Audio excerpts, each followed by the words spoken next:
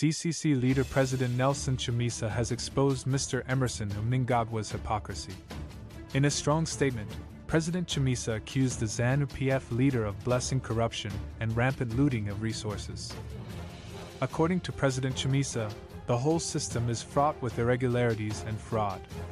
Somewhere in a country which is essentially a banana republic, state institutions are moved by lies. An incorrigible criminal and fraudster engages in a criminal and fraudulent act. A blatant lie is acted upon by and moves the whole government, the whole parliament, the whole judiciary, the whole electoral management body, a whole ministry, local government, justice, finance. The whole electorate and citizenry is abused and taken for fools. A whole president is moved to gazette a fraud, criminal act and a lie.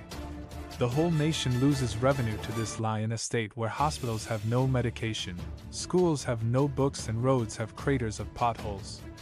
The whole scheme is diversionary so as to shift the citizens' focus from the stolen and rigged election.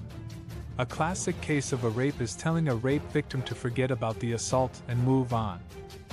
This nation must return to majority rule and find a new national consensus through a broad-based settlement and pact. #OnePeople.